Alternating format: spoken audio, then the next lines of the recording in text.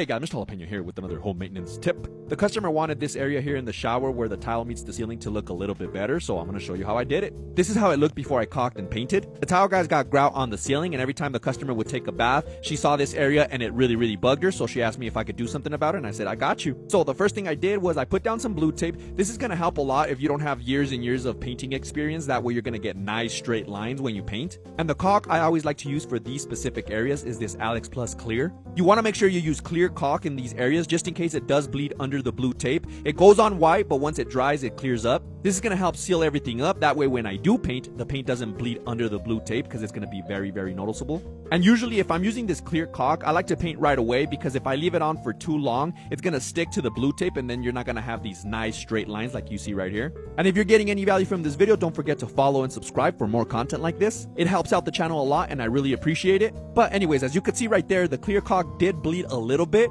but like I said, once it dries, it's going to clear up and you're only going to see the paint line. You could get the exact caulk I'm using at Home Depot, or if you want to get it on Amazon and help support the channel at no extra cost to you, just go to my Amazon storefront. Do you recommend a different caulk for these areas? Let me know in the comments. Jalapeno Solutions.